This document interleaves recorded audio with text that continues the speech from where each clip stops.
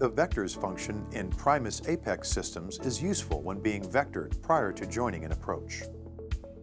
When expecting vectors to the final approach course, select Vectors as the approach transition in the Arrival tab.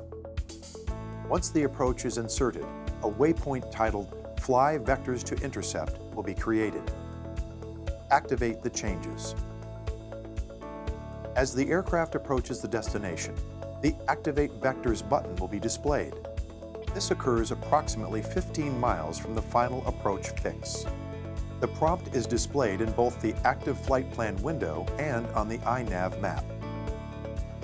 When ATC begins to vector the aircraft for final approach, switch to heading mode and then click on Activate Vectors.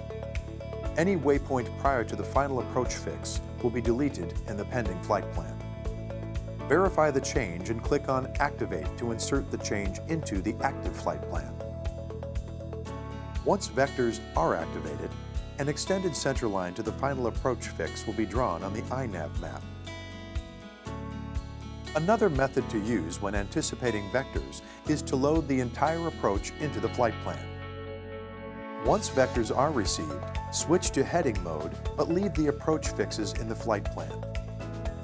This can be helpful in case ATC clears you to a waypoint on the approach other than the final approach fix.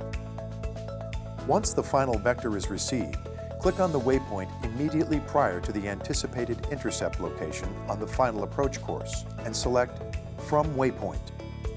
This will make the final approach course the active leg.